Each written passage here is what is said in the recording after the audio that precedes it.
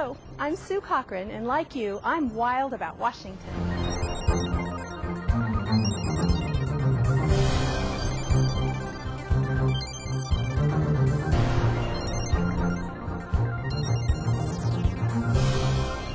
The summer and fall salmon fishing season is now underway.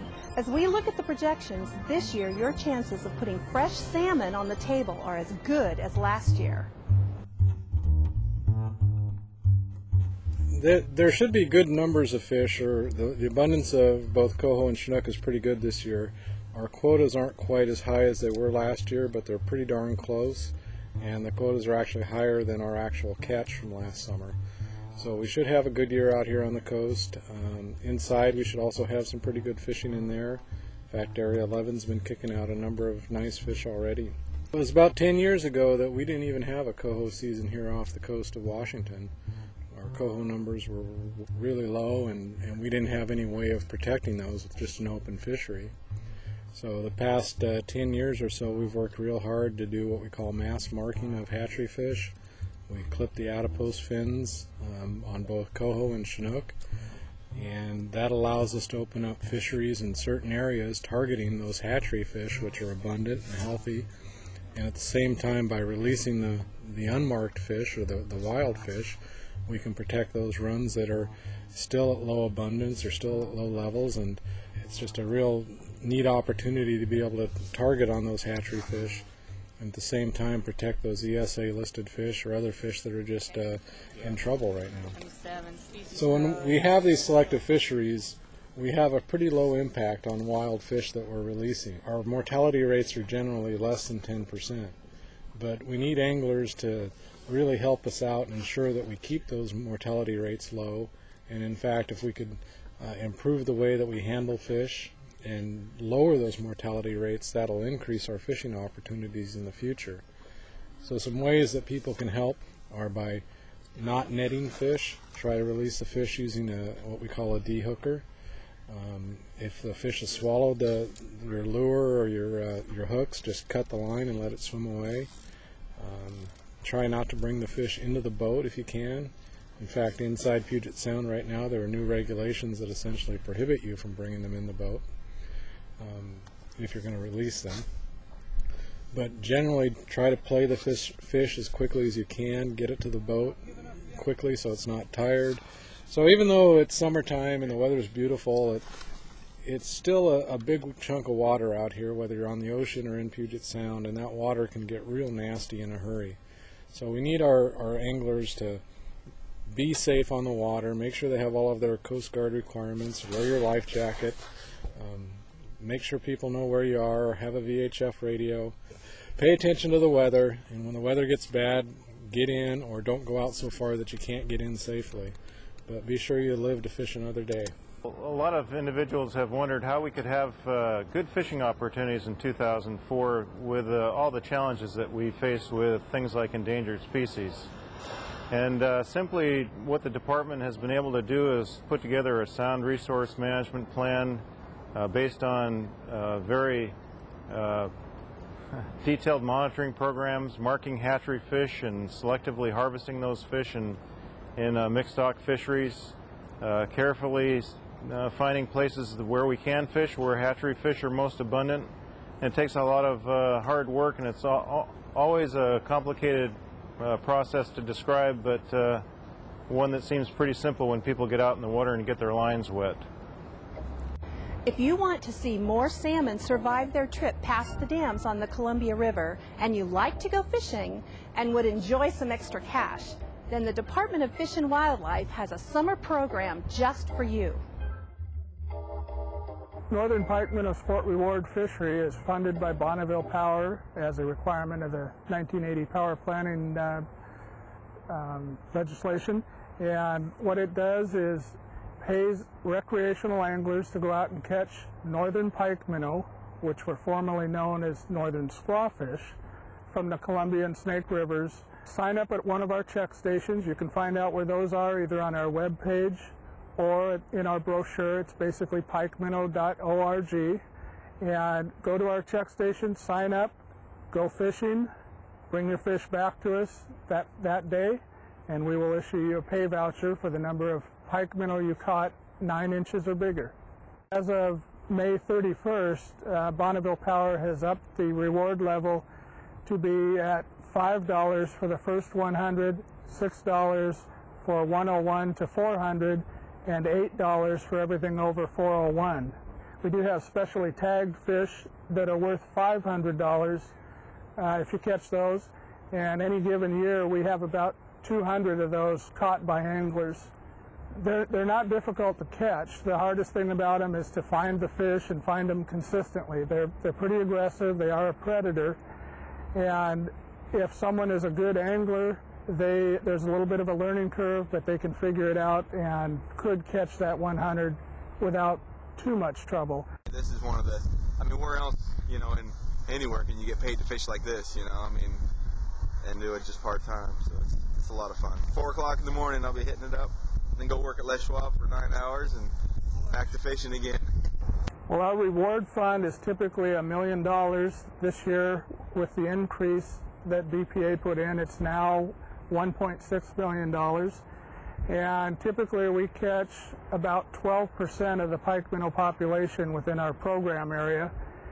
And over the last 13 seasons, that's reduced predation on juvenile salmonids by approximately 25%. We get a lot of folks that are retired that come out and are able to supplement their income. We have kids that do this as kind of a summer job. We have families that go out, take their kids, and are able to not only make lunch expenses, gas expenses, but spend some good quality time together. Salmon that begin their lives in a hatchery have to survive predator birds. A lot of anti-bird schemes have been tried, but the birds soon figure them out. But we've learned that what they can't outsmart is another, bigger, faster, and tougher bird. Fish are here for 60 days roughly, acclimating to the Columbia River, and before we release them. And the seagulls would show up right as the first truck showed up, and within a week or 10 days we would have over 1,000 seagulls. That's in addition to some Caspian terns and other fish-eating birds that have learned about Ringgold's Fall Chinook program. When the problem became really bad, we tried to do an estimate on what we were losing, and we thought we were probably losing, out of a 3.5 million Fall Chinook program, we might be losing up to 1 million fish in that 60 days. We knew we had to do something, and we can't shoot the birds, and cracker shells alone, which is what we historically used, cracker shells and whistlers, the seagulls in particular got very used to them real quick, and pretty soon they were ineffective. We got on the internet and started researching non-lethal bird hazing, and we found a couple of companies that offer a bunch of new tools, and we tried the falconer, and at the same time we brought online an audible propane cannons. You can hear them going off in the background. They're basically on a timer, and they go off about 2 times a minute. Then we also purchased, which you can hear in the background, a speaker system tied to a tape player that just plays a seagull in distress over and over again. In addition to that, we bought some, basically they're mylar balloons, but they have a reflective eye on both sides. We also have what we call the Scary Man. That's how he's marketed, and basically he's on a timer, and about once every 5 minutes he fills up with air, kind of pops up like a scarecrow, and he's got a siren that goes off at the same time. He's not very effective with the seagulls, but he's extremely effective with the herons. Wherever he is, the herons stay away from there.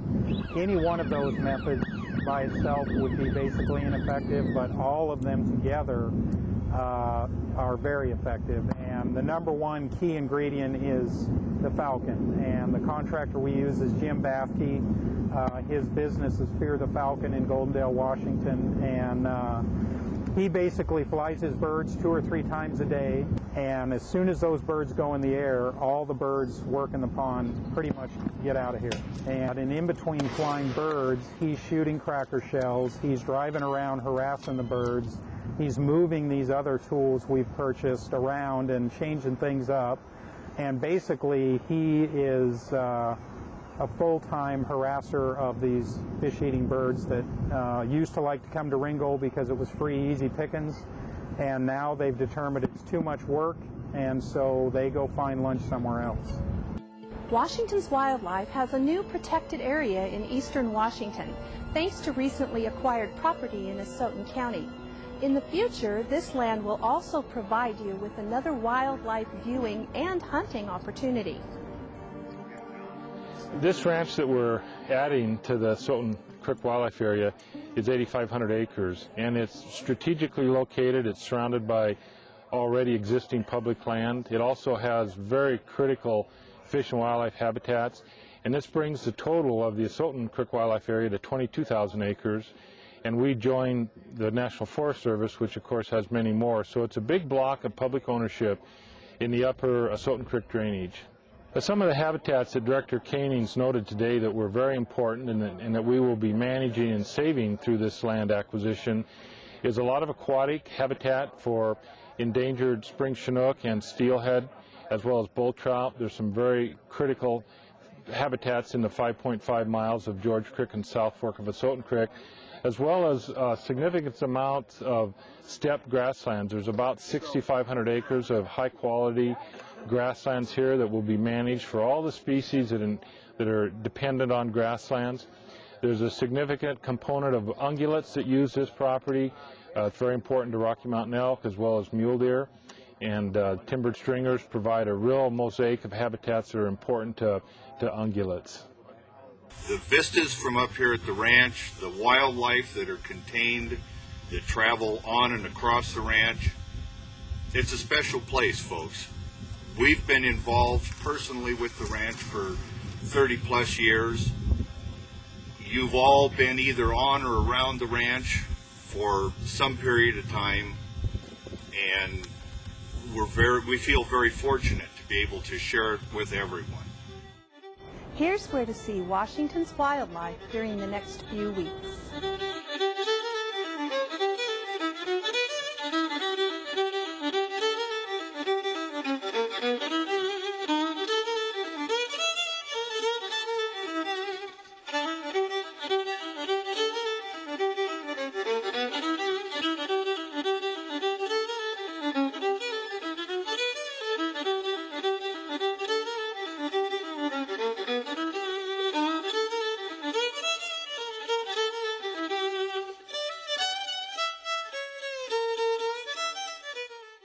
This has been Wild About Washington, brought to you by the employees of the Washington Department of Fish and Wildlife.